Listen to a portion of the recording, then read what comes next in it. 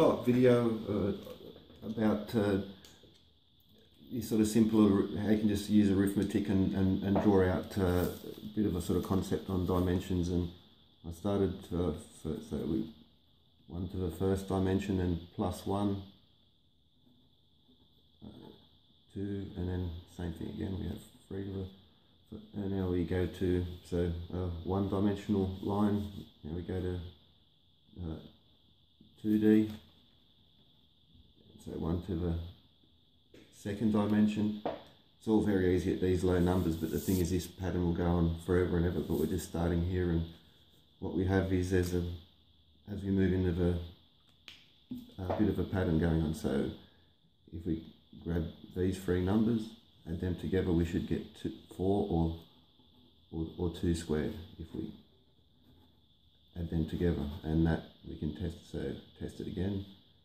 3 plus 2 plus 2 squared is 9, which is 3 squared. And I showed how we can use that to go down to the 1 to the third, and that the pattern comes a little bit short, but we can find the missing gap by multiplying 1 or 2 the first row in rows that we talk. So 1 times 2 is 2, and then we have that, and then we get 2 cubed, and then that rule works again. What I didn't show was the fourth, so 1 to the 4th. Now if we add these three together, 8 plus 1 plus 1 is 10. What we're looking for is 2 to the 4th, which is 16. I'll write that as a 16. Yeah, what we're looking for is 16, and we have 10. We're missing 6 now. We already used the number 2, so 1 times 2, we already had that, so it's already been one key where we used here. The trick is we're going to use the same numbers again, but this time 2 plus 1, or 1 plus. So now we have 3. We multiply them together and we get circle 6. That's the missing 6 that we need to get 16 or 2 to the 4th now. That will also work here, which gives us 3 to the 4th, or 81. And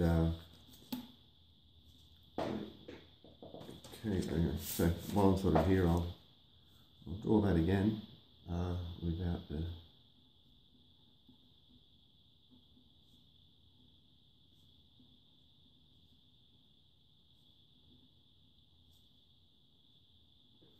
and here is what I mentioned, the number 108 and different variations and measurement and symbology. So let's have a look. If what I'm going to do is draw a diagonal line of multiplying. So 1 times 2 squared times 3 to the third, and we get 108 there going across. Now if we put in 1 to the 4th, 2 to the 4th, and 3 to the 4th, add these if we add these numbers together, we also get 108, and if we